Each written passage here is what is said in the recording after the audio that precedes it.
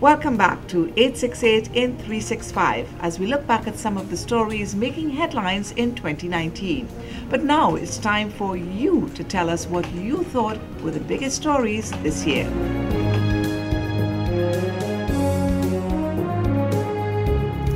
They legalized marijuana.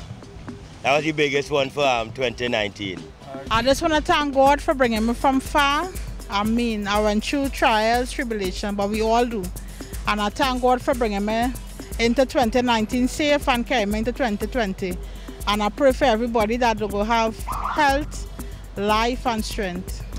In 2019, the biggest story for me in Trinidad is that people were forced to give up their $100 bills in a short period of time, which is very inconvenient for people.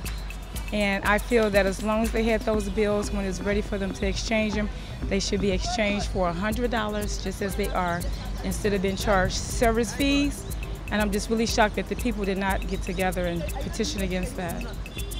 That's the biggest thing for me for 2019 thus far, because I feel it's a justice to the people.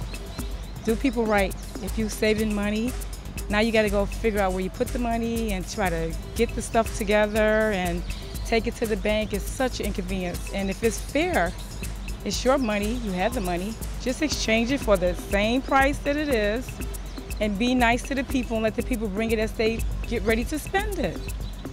That's only righteous. The way you look is only crime. It's time we have a limit on this crime. Changing the $100. Well, they had an election just take place. The change of the $100 bills and the crime rate very high, so I'm more indoors right now. Yes. I would say the police working right now. Whoever government they put, crime go be the same way. You understand? Because the people who come in the country, they join in with the Trinidadians, they're trying to ease crime, they're trying to take off the guns, and people still bringing in guns. You understand? So I don't have a problem, you know, because I always walk safe and try to do the best of my ability. But in Barbados, I live in Barbados for 19 years, and crime was the same thing, but not because Barbados is a smaller country to us, but it's the same thing. The thief, I live here so many and they never break in my house. I live in Barbados for 19 years, and they break open my place and thief my thing. So I live in comfortable with everything. Bless God. The crime situation, especially in Trinidad here. I don't like because nobody is safe here anymore.